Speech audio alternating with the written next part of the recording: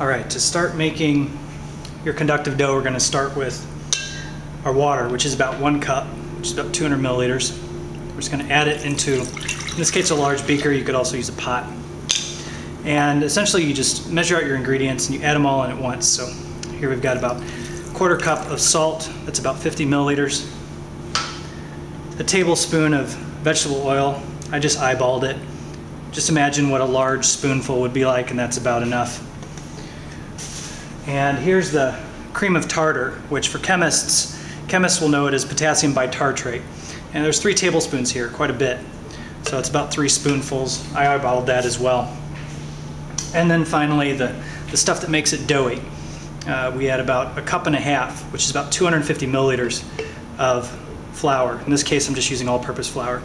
So you put it in your beaker or whatever pot that you might have, and I'm going to turn it on a low heat and just start to stir it.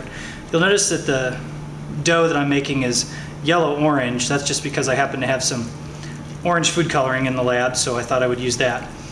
And give it a good stir.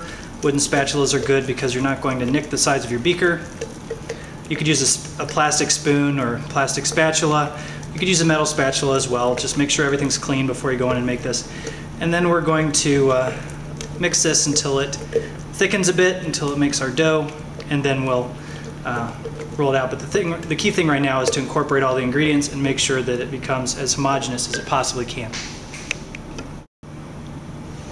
Alright, so it's been about 10 minutes, and I don't know if you can see, but it's definitely clumping together more. And actually, when I came in the lab, it smelled a little bit like baking bread.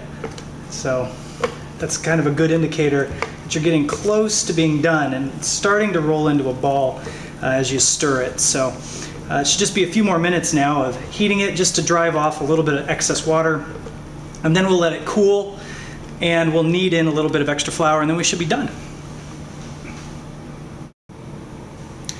Okay, so here's what the dough looks like after we've taken it out of the beaker and just before we're going to start to knead it. You'll notice if you look at the texture, it's still kind of, there's some obvious lumps in here. And we want something that's really as much like Play-Doh as possible.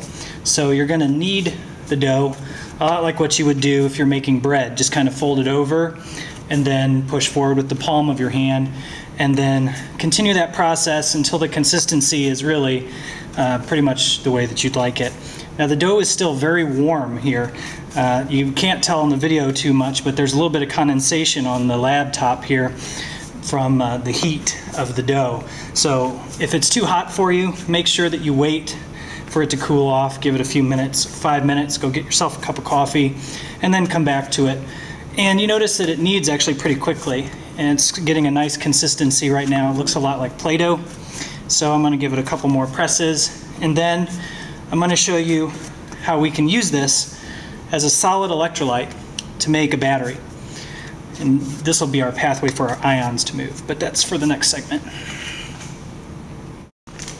Okay, so here's the finished dough, and if you weren't going to do anything with your dough for that day, you should put it in a Ziploc bag or some other airtight container to prevent the excess moisture from